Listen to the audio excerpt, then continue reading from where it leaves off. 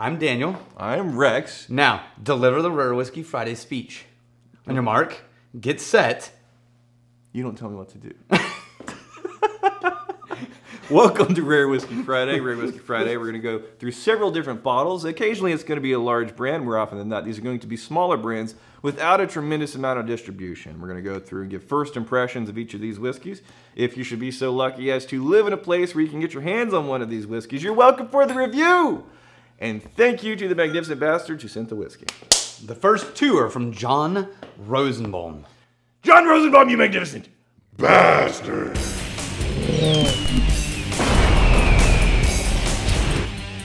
So these are both Three Rivers. Here's the thing.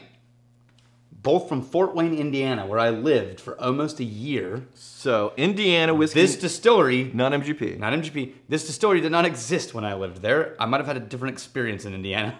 They opened in 2016. They're only 3 years old. Oh, okay. This is a bourbon, a weeded bourbon.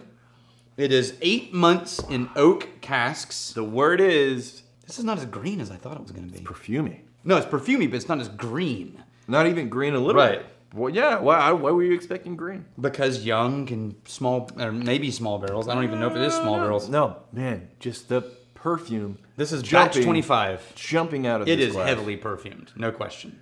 Oh, there's a nice sanded off oak. This is relatively young? Yeah, 8 months. Not even a year. Oh, 8 months? Can you believe that? That's a tremendous amount It really is. Yeah, flavor I haven't and tasted character it in yet, 8 months? but from the nose, son of a bitch. I would, you know, it's like, what's the Bible? What good could come from Bethlehem? It's like, what good could come from Fort Wayne, Indiana? It turns out it's Three Rivers bourbon, evidently. So far, we're on the nose. We're on the nose, and the nose is glorious. Let's try it. Because occasionally we've had whiskeys where the nose, often we've had whiskeys where the nose is wildly different than the taste, and vice versa. I'm still, if you wait past the floral, there is still that armchair wood leather dust. See, I'm starting to get like vanilla. Son of a bitch, if that's not a really good bourbon. The wood character shows up. Ooh. Yeah, but and then it switches. No, but to reinforce the vanilla, it goes vanilla wood in the palate. Yeah. You take a sip and it goes vanilla wood flower. It goes, and then 3/4 of the way through. Hey yeah! And that's where. This is at what is this? 45%. This has not happened. I really like what's going on in this bottle, and I'm pretty stunned it happened in 8 months. No, I 100% yes. Son of a bitch. Yeah. I wish they had been around when I lived there, but I left 16 years before you guys started. I'm so old. We know. Okay, remember this is rare. We gotta move on. Hold on. Quickly. I know, I don't wanna. Quickly. So, a vanilla oakiness, this nice little flirtatious dance between the two, and I think the lack of age shows up in these flavors are beautiful. They're nicely balanced. They complement each other very nicely. But the finish, shallow. I think the finish. I think it's okay for 8 months. It's more than okay. But I think the depth and richness of those flavors, like the heaviness, I agree. the gravity of those flavors. It doesn't drop off a cliff, Right. But it's, you know what it's like? Yeah. Have you ever listened to a song where they're doing a fade out instead of an ending? Yeah. And they do the fade out too quickly? Right. Right? Yeah, Where yeah. it's like, oh, you just faded out. Yeah. Right? As opposed to like, oh, that was a nice lingering It's like that. It's like, oh, you just turned the volume down really quick on the master. So this is 45% alcohol. Mm-hmm. Very impressive. We have another one from them. Very impressive. Let's see if they can do it again. This is their rye. Okay. So 2 things. No, I'm going to tell you why I'm predisposed to like this one. The first is their website is amazing. It's so well done. Yeah. So easy to find out what you're looking for. So informative. Not hiding anything. Hold on. They named this one Franklin B. Rye Whiskey after one of their employees. Yeah. Whose name is Franklin B. And I think it's Mavis. Okay. Or Mevis. I watched some interviews with him. He's kind of a cool dude. Yeah. And but this is 100% Indiana rye. Beautiful. This is rye. This is absolutely floral, spicy, Christmas spice, baking spice rye. And I think if I came at this rye fresh, Right. I think I'd be more impressed. But because that weeded was so bourbon impressive. was so good. So impressive. This is still, it's nice. This is batch 10, crafted by MS, and this is 6 months old. Yeah, the top in baby casks. Oh, 6 months. I thought it's a little younger. So I thought it was going to be less than a year. Yeah. Right? Based on the nose. Because again, it's the same thing. The flavors for rye, in this case, very nicely balanced and complementary. Try a sip, though. I'm still on the nose. Yeah. But the weight and gravity and density of those flavors aren't quite there yet. They're just going in a beautiful direction. It's 47.5%, but interestingly, it tastes thin. You see what I mean? So I do, but I think it may be the intrinsic quality of rye. Yeah, it's lighter and it exists in higher spicier, yeah. frequency range. Yeah. Yeah. But no, this is not still, I'm going to maintain. Right. But for that old, For 6 months? there's way too much good in that bottle. How dare you? This is what I say. How dare you? 6 months. Son of a bitch. Yeah. What are we doing with our lives? Well, at least we're not in freaking Scotland where they're putting in like a decade plus. Just to get something with some color. I was going to say at least we don't live in Fort Wayne, Indiana, but I can't say that anymore because now I would just live at your distillery. They also make a whole bunch of, they make gin, they make coffee liqueur, they make moonshine, vodka, rum. Fine, but they make everything. Is there going to be a day where I can have this at 2 years old, 3 years old? I have no idea, but remember they're only 3 years old right now. Right. Who knows? And I looked it up. These are old labels, I think. Okay. So I think they're newer labels. Yeah, I would love to see how these flavors develop. Rinse, drink your water, hydrate, safety first. Keep telling me what to do. That's because I care. Sharing is caring. I do this because I have a mandate from Brandy to make sure that you survive these videos. What? Just kidding. That didn't sound like her at all. She didn't watch these videos. So this is Del Bach. Oh. Yes, for Patrick Cohn was definitely a patron saint. Is he a... Way beyond. He's a titan for sure. He's definitely a titan of whiskey. Did you finish the whole titan, you titan I will shouting? bite your face off. I will destroy you. My every waking moment is editing We'll be or devoted. shooting whiskey videos. You little man, I will crush your soul into dust. So, it's coming, Patrick. Okay. Del Bach. What, do you want me to yell? Titan, well done, Patrick Cohn. It's coming. You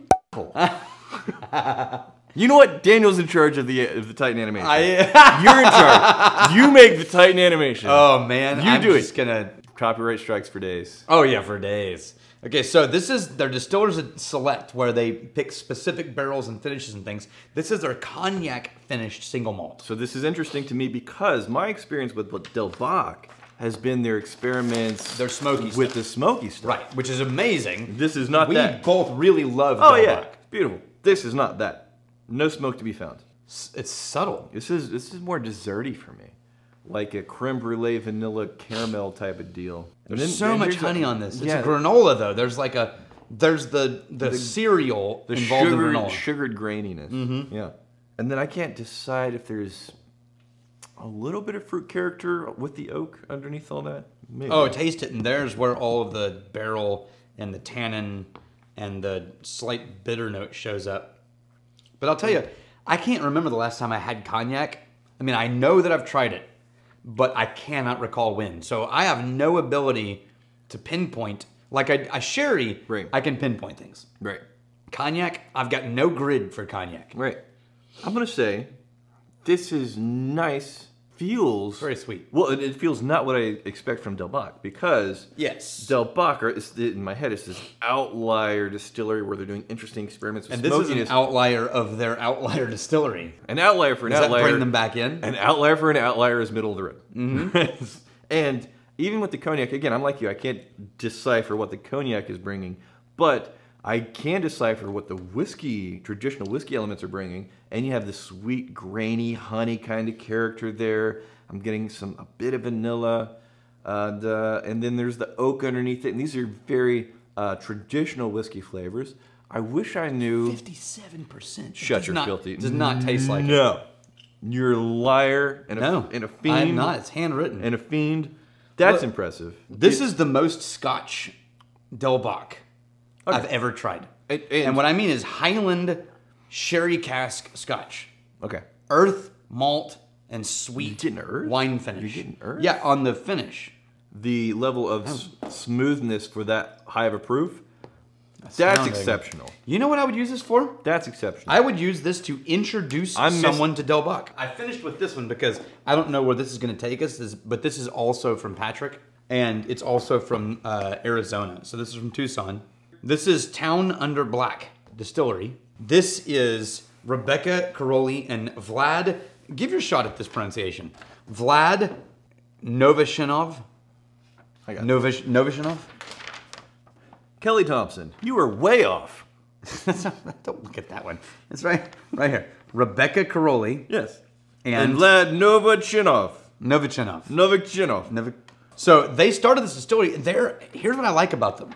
They are not trying to get into the whiskey world as like, let's make classic, amazing whiskey. They're getting into the historical spirits world, where she was an archaeologist. And they found all these recipes of alcohol. And so they're doing all these infusions. They're trying to figure out how to ferment weird things no one's ever fermented before. They're super creative endeavor. Okay. Now this is blue corn whiskey. And then they take that blue corn whiskey and they let it sit for 2 weeks. Wait. I'm going to tell you. You ready? They let it sit for 2 weeks in a vat with cacao husks, which is the husk of the cacao bean, which is the basis for chocolate. Right.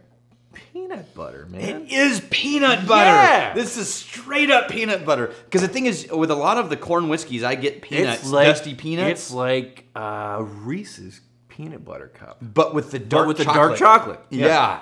It's bizarre. Yeah. I've never smelled anything like this. It's definitely unique. And It's not a liqueur in a nose. And I'm a little excited. I'm just going to step over here. We're going to have the blur just rise.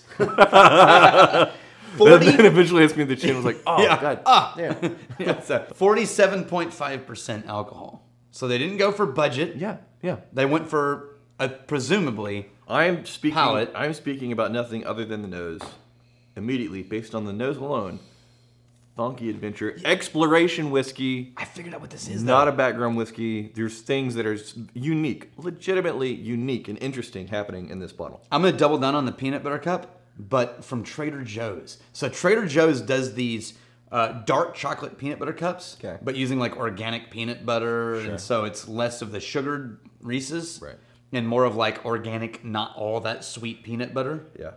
It's that. It's like actual organic peanut butter, not a lot of sugar added, dark chocolate coating. That's weird. It tastes less sweet. Way more bitter peanut butter. It's an unsugared peanut butter. Yeah, that's what I said. The Trader Joe's organic, no sugar added peanut butter. I wasn't. How do you talk a lot? I don't know. You say things all the time. You bitch at me when I leave and go roam around and I don't talk. You bitch at me when I do talk. There's no happy middle. Hold on. No. It's a happy middle. No, that's not a... So... Hold on. I'm trying to talk about the whiskey. Happy middle. Oh, that's just... No! Come here. No. I'm not tucking in. Come here, I'm not tucking in on your side knot. Tucking in. I'm not tucking in on your side knot. You're tucking in. No. Hold on. Wait, notification. Emma says, Daniel, you gotta tuck in. No. I can't do it. See, it looks like I'm tucking in. Nobody will believe you're that large of a man. See, look, just... Ah! Oh, I feel it still. Okay, here's the thing. Don't like it. So again, I go back to my criteria for Funky Adventure Exploration Whiskey. Totally agree. It's different than background whiskey. And when I say background whiskey, I don't mean it's like boring or bad. It's comfortable, and it can take, a back seat, and you can focus on other things.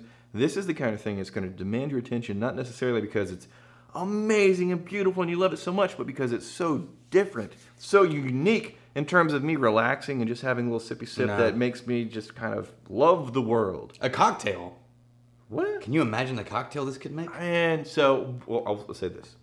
It would need cream. It would need sweetness. And ice. It would need to bring sweetness. Yeah, but it would need to be a sugar that didn't fight with the taste. So here's the interesting thing. I've never said this maybe ever on the show.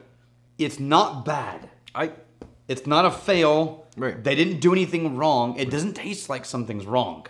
I don't like it. Dark chocolate and peanut butter. I don't like it, but not because it's bad. Right. I don't like it because it's so dramatically itself. Right. But it's not the direction that I prefer. There's nothing like this. And if I want to go exploring in some weird territory, which I think I do more often than you. Yeah, I'm willing, because I'll pull stuff off the shelf that I know I don't enjoy this, but I appreciate how weird this is. And I'll go in there and it's just weird. Okay, so here's the thing about this. I just realized it reminds me of Thai food. And what I mean is... Oh, the peanut butter pork chop.